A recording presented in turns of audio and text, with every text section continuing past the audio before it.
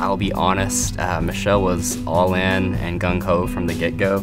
And I mean, initial reaction was, I don't know, but we wanted to do what we could to help, and not only the church and others in the church, but our marriage for sure. Communication was a big takeaway from Marriage Corps, and talk about things that you probably normally wouldn't have.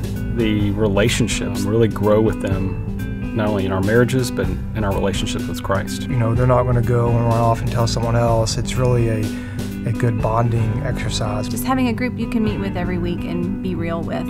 Why should someone Do come? it. Do Marriage Corps. Other than your relationship with God, what's more important than your relationship with your husband or your wife? Absolutely.